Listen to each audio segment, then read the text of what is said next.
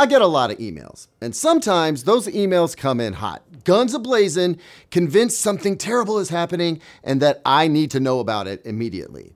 Now, most of the time, those messages turn out to be based on misunderstandings, bad information, or dots being connected a little too aggressively. But a couple of months ago, I started seeing a pattern. Not panic or outrage like I'm used to, but careful measurements and thoughtful questions, and a small group of very detail-oriented viewers noticing something that they felt deserved a closer look. It was the kind of situation that could easily be misread, easily be exaggerated, and without clear information, quickly turn into something far bigger than it actually was. And unfortunately, I feel like that has started to happen. As we all know, in the absence of good information, people tend to fill in the gaps themselves. And that's why I feel I needed to make this video. So to get into this, let's start with, well, a car-based analogy, because that's kind of on brand for me. Zeke, give me that mid-roll, would you?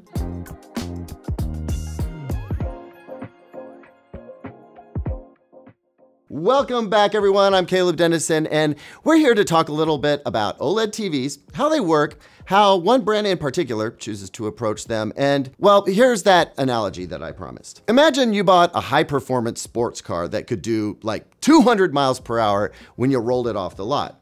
Now imagine that month after month, year after year, its maximum speed was quietly being reduced. After about 4.5 years of driving it hard, the claimed top speed has dropped to 160 miles per hour. After 10 years, it maxes out at 100 miles per hour. You'd probably be pretty upset, right? Even if you don't drive it over 100 very often, you definitely don't want your car capped at half its original top speed, especially 3.5 years before you'd likely have to replace it anyway. Now, take that same logic, you shouldn't, but take that same logic and apply it to an OLED TV. You bought a TV that could hit about 1400 nits of peak brightness when it was new, and then you read somewhere that someone else who owns the same TV noticed the number had gone down. They do some math and suggest that after about 4.5 years, it could be down to roughly 1150 nits. After 9 years, closer to 700 nits. Well, you'd probably be upset by that too. You might even call foul. And if you were especially quick to connect dots that feel related, you might start assuming malintent where there is none. Then, to help others understand that outrage, you might reach for an analogy, maybe even a car analogy, to explain what's going on to people who don't have that frame of reference. Well, that's kind of what's happening right now, and almost every part of it is getting twisted. I've even seen claims like, my OLED is going to be half as bright in 6 years, which is no. It is not. Please calm down. Look, from misleading measurements made worse by taking them out of context, to bad math, to a poor understanding of how logarithmic changes in brightness actually work, and yes, to dots being connected that have no business being connected, a misleading narrative has emerged. And while the discussion is happening mostly among a few power users on enthusiast forums, I want to address this A, so it doesn't unnecessarily spiral out of control, and B, because this is going to start a larger conversation about what we can and should expect from our TVs. So let me be very direct about this. Has Sony been intentionally dimming its OLED TVs, or at least its QD-OLED TVs, incrementally over time? Yes. Is it as simple as some people are making it sound online? Huge no. Did Sony have malicious intent? Absolutely not. Should Sony have disclosed this behavior more clearly? Probably. Should other brands have to do the same thing? Probably. Is there a scandal here? No. Should Sony ease up on how aggressively it manages QD-OLED peak brightness over time? I think they can afford to, yeah. Is there a misunderstanding here? Absolutely, a big one, and we'll talk about where that misunderstanding is coming from. First though, let me say that I think it's completely fair for viewers and readers to question reviewers, including me, especially me, when new information surfaces that appears to challenge long-held positions, especially when that information involves intentional changes to product performance over time. Even if some of the concerns circulating online turn out to be rooted in misread or misused data, the questions themselves are reasonable, and they deserve serious answers. That's why I'm here. Next, and just as importantly, if I'm going to call what I do journalism, and I do, then I have a responsibility to dig into issues like this, to call manufacturers out when something isn't sitting right, and to push for better transparency and better outcomes on behalf of consumers. So file this one under analysis and op-ed. Now, the good news here is that change is already happening. But before we get there, we need to talk about where this whole story actually started, with some eagle-eyed AVS forum members taking long-term measurements of their Sony QD-OLED TVs and reaching out to me about it, along with some information I have heard from trusted calibrator colleagues. And from there, we track things back another step to ratings.com. Let me be clear, I have no doubt that Ratings has now and has always had good intentions. They aren't a villain in this. I applaud Ratings for its ambition and its willingness to tackle projects nobody else has dared to try. They aim for thorough, transparent TV testing. They publish raw data. They explain their methodology, and they run tests that most manufacturers would much rather keep behind closed doors. And guys, that kind of work has value and often is very good for consumers. But what Ratings has been doing with OLED TVs, something they call accelerated longevity testing, that can produce results that are easily misread when taken out of context. Also, that word accelerated, it's doing a lot of heavy lifting. The TVs in Ratings longevity tests aren't being used the way you or I use a TV in a living room. Like, not even close. They're being run for extremely long hours every day, often near maximum brightness, with static content designed to stress the panel as hard as possible. The goal isn't to simulate normal ownership. It's to push panels to their limits and see what breaks first. And how. Again, that can provide us with valuable information if it's analyzed correctly. But in this story, at least, it's also where the first major misunderstanding creeps in. The first mistake is taking an accelerated stress test and applying a normal timeline to it. When people see a number like 17,000 hours, it's very easy to mentally convert that into 6 or 7 years and just stop thinking there. But that only works if everyone uses their TV the same way. And they most certainly do not. Even for enthusiasts who watch a lot of TV, 5 hours a day gets you to 17,000 hours in closer to 9 or 10 years. For average viewers, it's much longer than that. For a little consumer electronics land context, that's already way longer than the 5-year warranty you can get from LG on its best OLEDs, or the 7-year promise from Samsung that it's gonna update your TV's firmware. The second mistake is confusing peak performance with typical performance. Ratings measures peak brightness using, well, a lot of methods, including standardized test windows, which I still think that's an important approach for reviews, if for no other reason that it gives us a consistent way to compare displays, even if those tests do get gamed sometimes. But guys, peak HDR highlights are, by definition, peaks. They're fleeting, they're rare, they happen quickly, and they absolutely do not represent the brightness level of most scenes that you watch. Ask anyone who grades films in Hollywood. I'm a big fan of Maxine Gervais. Check out her Instagram. They'll all tell you the same thing. Most movies, shows, and games live nowhere near a TV's maximum nit output, with the vast majority of scenes sitting somewhere in the 50 to 200 nit range, even in HDR. It's just like most cruising around happens at 60 or 70 miles per hour, not at a car's top speed. Classy Tech Calibrations has been preaching this for years, and I agree with him. The part of the picture that matters is down in the lower range anyway. The third mistake is assuming that brightness loss is linear and that it's linear in perpetuity. Brightness doesn't work that way. Human vision responds logarithmically. The difference between 1400 nits and 1100 nits is not perceived the same way as the difference between 700 nits and 400 nits. And yet, a lot of the discussion online treats every percentage drop as equally devastating, regardless of where it happens on the curve. Ratings didn't lie, and people reacting to the data aren't stupid. But when these assumptions pile up, they create a story that sounds scarier than the underlying reality. Another way of putting it, if you're old like me, is that we're making a mountain out of a molehill. But none of that means that Sony, or any other brand, should be off the hook. Sony has, in fact, been intentionally managing peak brightness over time on at least some of its OLED TVs.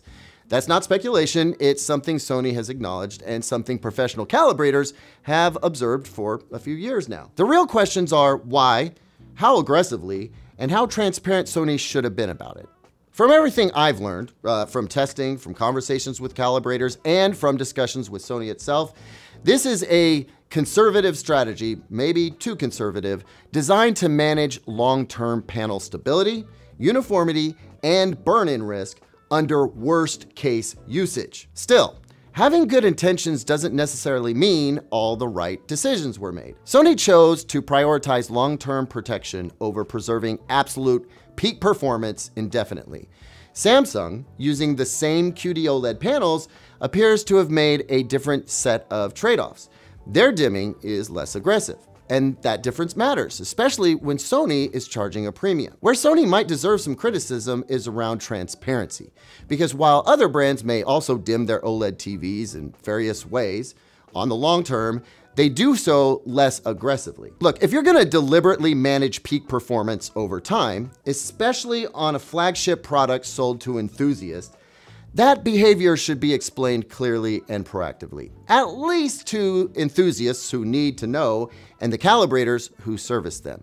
I don't think this is something you print on the side of the box because it doesn't impact most consumers, but I don't think it should be buried in a service manual next to an asterisk. For sure, it's not something you want discovered years later through third-party stress tests and not left for forums to reverse engineer and argue about. I actually think it's a pretty tricky matter from a PR and marketing perspective. Explaining that you're drawing down the peak level performance of something for its long-term health, especially when others aren't doing it as dramatically, that's not gonna be easy. But that, I think, is a discussion for another time or another video. Let's snap back to the present. What is Sony going to do now? Well, Sony has told me that it's preparing a firmware update that will make the brightness adjustment process even more gradual over time. Sony told me that the ultimate goal is to balance the longevity of the TV with its performance in peak highlights. Obviously, Sony being Sony, they are still conducting comprehensive testing. But I'm told that we'll receive more updates closer to when this firmware update rolls out to customers. Now, I still don't have information about how a change in EOTF tracking or gamma might be addressed, but I tend to think most of the professionals or prosumers who need those granular details looked at are probably already having their displays recalibrated on a schedule already. What Sony hasn't detailed yet are any numbers around this adjustment. However, if I were to make an educated guess / do a little speculating, I'd bet that the dimming will be capped at a meaningfully lower level than it is today, rather than just continuing indefinitely, and that it will take considerably longer to reach that diminished cap. Now, to me, that sounds like a controlled descent, like management. Like I said earlier, organic compounds inevitably change over time. And because of that, an OLED TV's performance is necessarily going to change. I'm on board with exercising control over how those changes take place. I just think maybe Sony was a bit too conservative with its estimates when they decided to do this. And I'm glad Sony is now willing to make a revision, given it's got a good amount of data to draw from. Now, that doesn't erase my criticism around transparency, and it doesn't change what early adopters experienced, but it does matter. It tells us that Sony is listening, that this feedback landed with them, and that Sony isn't just flying on autopilot here. With all of that said, I think the most important question is, and always has been, does this actually matter in real-world viewing? It should absolutely not affect whether you buy or keep a Sony OLED or any other brand of OLED TV. If you already own a Sony QD-OLED like the A95L, what you're getting today remains one of the most accurate and most refined images that you can buy. The processing is excellent. The tone mapping is excellent. Motion handling, color accuracy, shadow detail.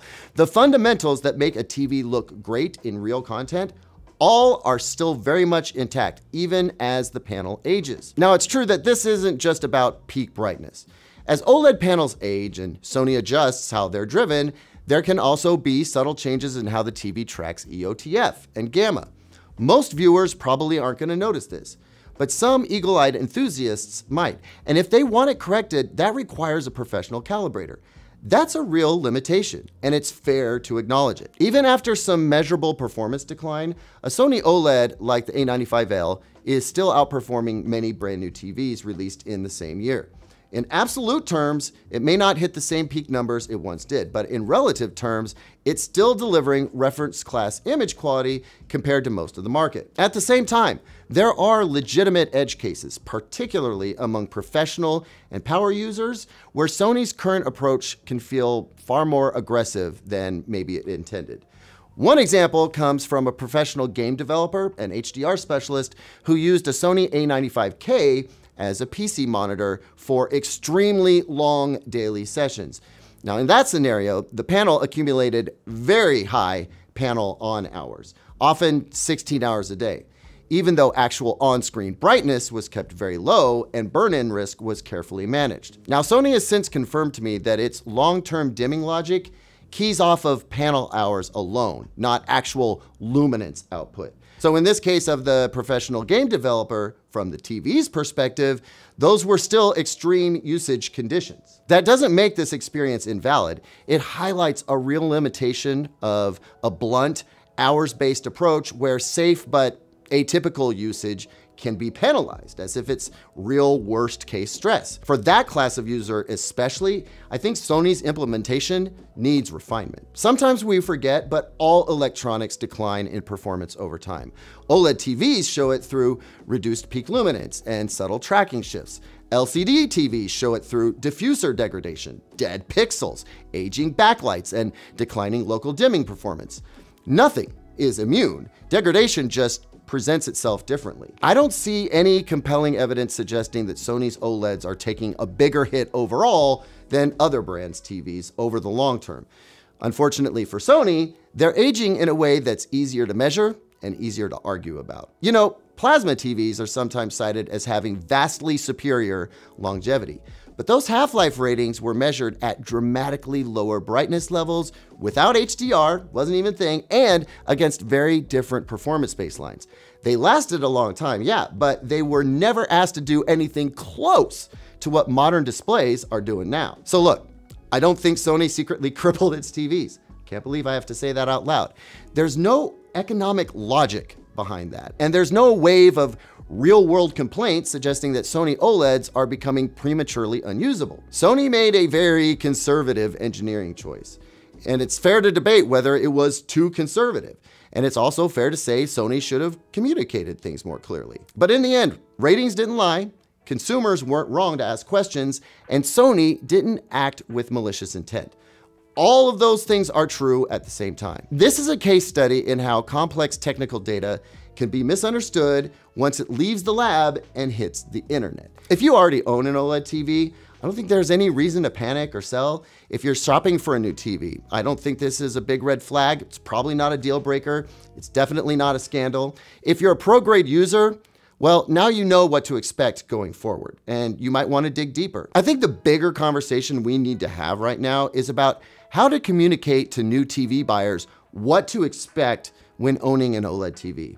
When you buy a performance car, they tell you about the premium gas that you have to get, about the more frequent maintenance you must have performed, and about how more intense tuning will be needed to keep the car performing at its very best. Maybe we need to do something similar for OLED TV buyers.